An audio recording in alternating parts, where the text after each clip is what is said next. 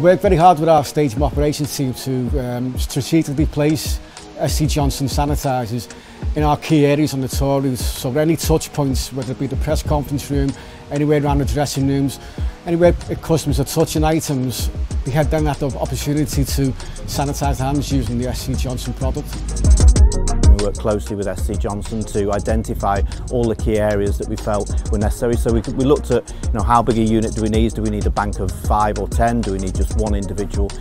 We also looked at what kind we needed as well, in terms of whether it needed to be a foam or a gel. And that was really important that we worked closely with SCJ to deliver those kind of things. One of the great things about working with SC Johnson was it was really important to have the hand sanitisers located in key and prominent and important positions for us. Firstly, for our staff to train and teach them how important it was for safety and hygiene on the tour route, but also so they could lead by example and encourage all of our fans and our visitors who are attending a tour to use them as well.